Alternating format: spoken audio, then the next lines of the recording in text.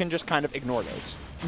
Meanwhile, Jake plays a very blunt kind of Steve with a lot more minecarts, a lot more diamond utilization, and things of that nature. So they don't struggle with much with characters like Yoshi, but they'll struggle a lot more with Sephiroth, for instance. Yeah. WhyDo has shown flexibility, but has also shown a over-reliance on blocks. And Hero doesn't give a... Doesn't care about them. Destroying blocks is very, very easy for Hero to do in all shapes and sizes.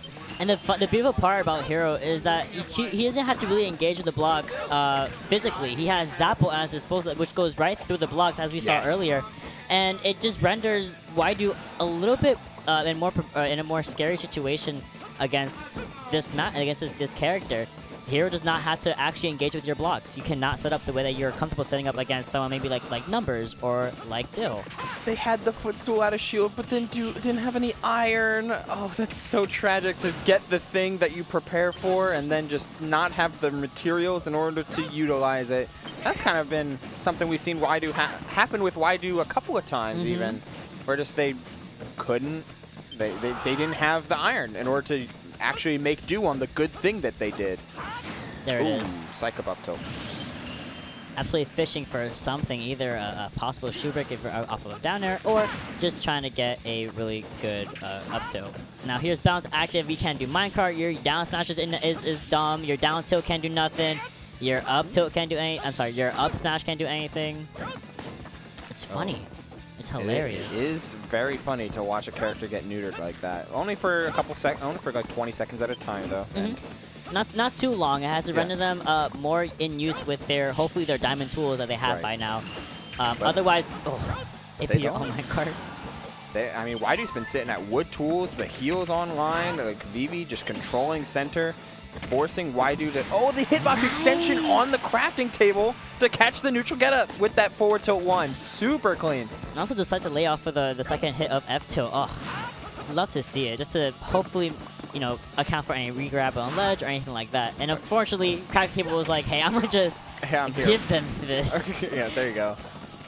I'm gonna turn all your moves meaty. Like, okay.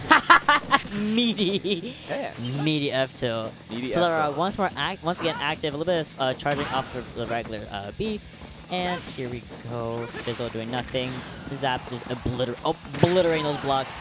Vivi playing a little bit too aggressively now that they are in fact in the lead. There's no really big need to be the oppressor against a matchup you're basically +1 and +2 in. Oh, the kaboom hitting around the blocks as well. Bounces online. This is psych up as well. So I don't think a psych up throw takes it, but maybe an up tilt here or a fair. Not quite, and not enough. Just without the rage, it's not going to kill from center like that. But at 130, that Zapple will certainly do so. And Vivi looking just so in control of that matchup. Like, WhyDo wasn't able to really set up the defensive measures or set up the obstacle course that he wants to force his opponent to go through to reach him. Vivi had Zapples, had kabooms, had ways to not only just remove them, but also pierce straight through them. I once again just want to compliment the use of delaying the second hit of F tilt, because on that last replay right before the next game, you saw Vivi use a forward hit of F tilt, and I believe WhyDo had either jumped away or I don't know, rolled through Vivi, and Vivi took the opportunity, jump, react, and that's where that fair came in to take that game for Vivi. So it's just the awareness of our players that we see. I love watching it. It's just like the little things you see. Both Steve and Hero will very much challenge your situational awareness, which is a skill set that some characters, that every game will always test, but it's a different, it's more stressed in these, with these two characters. Still, I like the pick of Town and City here. Town and City largely is one of those like bipolar kind of stage for Steve where they love the layout because they like to do that. But you're getting mostly wood, which is going to hurt your access to diamonds. Not necessarily iron, but it will absolutely hurt your access to diamond and gold and redstone, technically. Yep. For which will shut down some of the bigger explosiveness. But, you know, iron is still pretty good to have, and you will eventually get those diamonds on hand. Okay, Vivi. Okay. Vivi here chasing the air with hero up air. You love to see on TNC. Like I was going to say, on TNC is also a really good stage for hero. Honestly, one of the most preferred picks for like across the board with the hero mains. Just because the flexibility it has with something like Xenozero. Up in the break the crafting table. Which is what I personally will always do against Steve. You don't want them to have any access to even building anything with diamond that they have at their disposal right now. Oh, but WhyDo decided to chase instead with that dash attack and didn't reach. Massively punished. They're still sitting at wood tools, which isn't inherently a bad thing, but then can definitely get more and more stressful choosing to build that diamond once they're out. Once Vivi got out of the crazy combo range, and now you're just sitting at the normal-ish combo range where you're looking at like up tilt up smashes or up tilt back airs instead of you know, these crazy fair loops or nil extensions. And now we're waiting. We're finally waiting out these bounces. Only takes about 12 seconds for the effective dissipate. Oh, zap! Just stuffing out the F smash right there. Oh, and beating out Minecart as well. Vivi going for it all. Yet no dice, and both characters are back in, just back on stage, back in the fold without much dilemma. Interesting use of the anvil there, trying to get. Mention that, Yeah, I think he was trying to mine on top of it to get multiple iron in a row, just kind of turn one iron into three. But Vivi snuffed that out with his, with their just extremely well-played mid-range approach right now, just constantly threatening WhyDo's space, constantly threatening blocks, and powering right through that up smash. It counts as an item, which means you can clank with it and just power straight through it. It's a block. It's a block. It's a block. Break it. It's a block. Not literally, but I think just the sheer power of Psych Up in that moment just gave Hero that momentum to just bye, Steve. You're stuck in this animation for a very long time, and now we have a platform-less I Live. We have platform full set up right now. 3 platforms at our disposal, not getting anything off the S smash, and jab 1, 2, 3 taking good amount of percentage, and also just restancing them a little bit, or repositioning the characters a little bit. Xenozero kind of stuffing out there.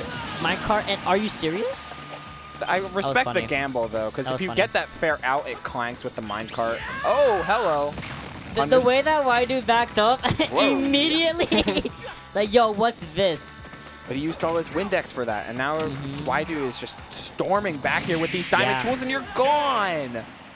You burned all of your mana on one big magic burst, thinking, yep, if this lands, it's gone.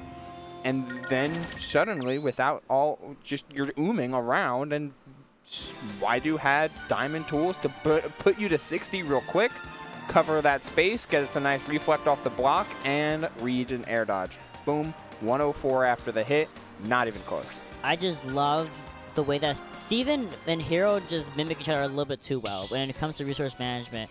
You saw the way that WhyDo starts to fumble the bag a little bit when they are just very low on iron, very low on all the resources in general, lack of diamond, lack of gold as well.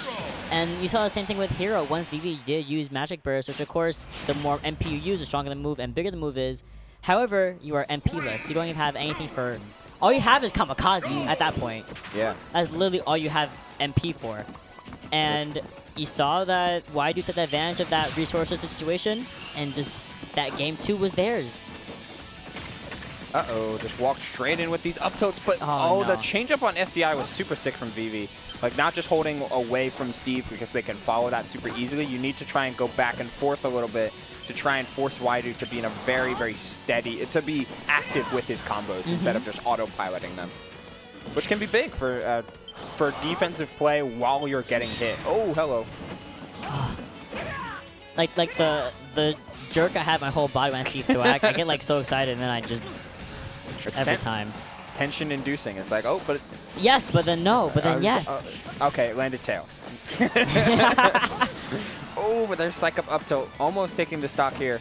WhyDo still sitting at just very low resources, but able to convert a little bit of a combo into that, doing so much damage thus far. But Hero just, oh my god, zoom in around the stage. Faster than Sonic when Xenozero is active, of course. And once it's gone, Hero's back to just having to really fish for it. Once again, Vivi getting it off of the first pull of menu. that's just how cracked Vivi's RNG is. That's all I gotta say. The RNG go dummy, in my opinion. Like, skill issue. Like, you know? Yeah, skill issue. Simply get better RNG. Like. Oh, but I like Vivi's patience in the corner there, seeing double back air into dash back forward smash, and Vivi just didn't blink. Just like, all right, I'm going to just use this space, use the space that you give me, and not interacting with the block there as well, trying just to find their opening here. You know Vivi wants an up tilt, but you know that they have to land in order to do so, and WhyDo is just all over them with some of this frame data. That back air would have taken the stock, but this forward throw doesn't, deciding to go for forward instead of up throw. That's so awkward. It was a little awkward. Yeah. That's like the throw. And like up throw. Yeah. Like that's the one. Psych up and up throw, but no. But no, not today. And they're getting pretty. There it is.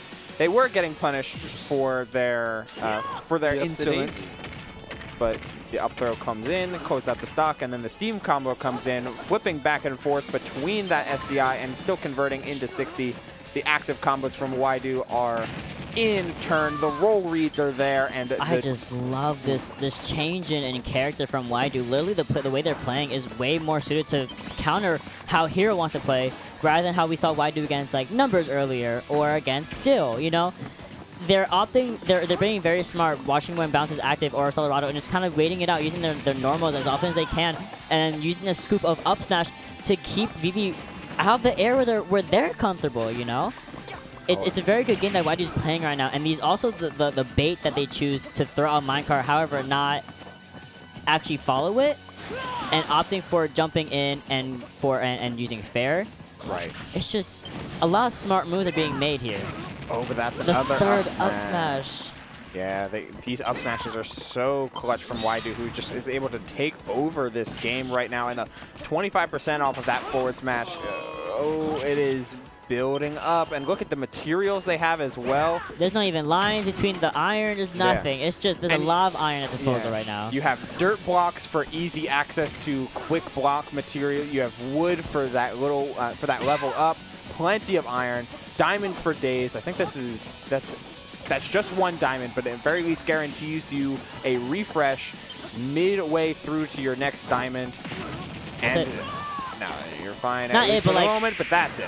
Yeah, it wasn't it in terms of like stock, but that little wall barricade they built themselves, where your only option is either Zapple or coming Zapple. This is Zapple. The better option.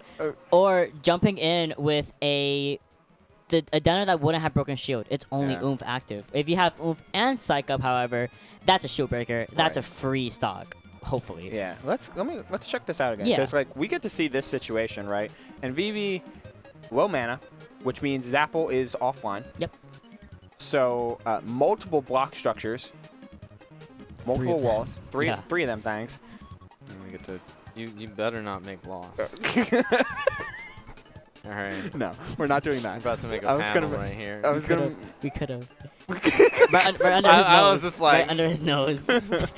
So, in this kind of spot, Vivi has exactly like, if you're trying to approach, if you're trying to approach like hard aggressively, sure, this jump in works. Yep. But when you're playing against Steve, one of the day one things is like place blocks, opponent jumps, up smash it, and that's exactly what happens. But Vivi and Hero has all of the means to go through these blocks, even with just his tilts, and you have Xenozero online to blow through them with relative speed, or maybe you decide to jump and get right here. There's a lot of different potentialities in this layout right here, and Vivi basically picks the most risky one and loses for it, as they should. But it's hard to not try and take that gamble when you are down as big as they are right now. Yeah, I agree. Like, unfortunately, it was oomph being active, and it was tons of shield damage. As you saw, that shield went down to like his body, but unfortunately, it wasn't the shield break that Vivi was likely looking for. Hopefully, they were probably thinking maybe I'll get a shield break off of this dare with this other also being active alongside the oomph. There was just no psych up to really solidify that shield break that they're likely looking for. Yeah. I think that you're right. We've an option of going to that first little area before where Steve was, the little block, like, you know, the other space. Right. and just opting for E because you can break that first block on the floor and go right through it, you know? Right. And there's a lot of options, but the riskiest one, in order for like the easiest payoff being coming in with a dare, hopefully for a shield break, I see it.